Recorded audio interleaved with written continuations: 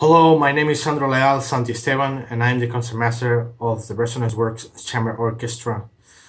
I am very excited because next week we will be performing the music from composers from different nations. I myself am originally from Cuba. I became naturalized in 2011. I can tell you Cuba is about 90 miles away from Key West, so it's quite close to the US.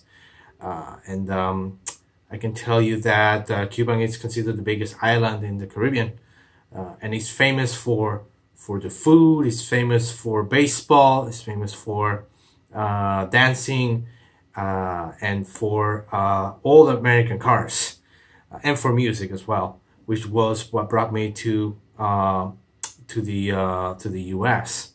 I did some of my schooling in La Habana, but I did most of it in the U.S. I can tell you that the journey as an immigrant has been quite remarkable, and there's many of us out there who have lots of different stories to say how they got here and how they came in pursuit of their dreams. My dream was to become a professional musician, and that was what brought me really to the United States, specifically to Pittsburgh. I am very much looking forward to next week, and I hope to see you all at the concert's national anthems.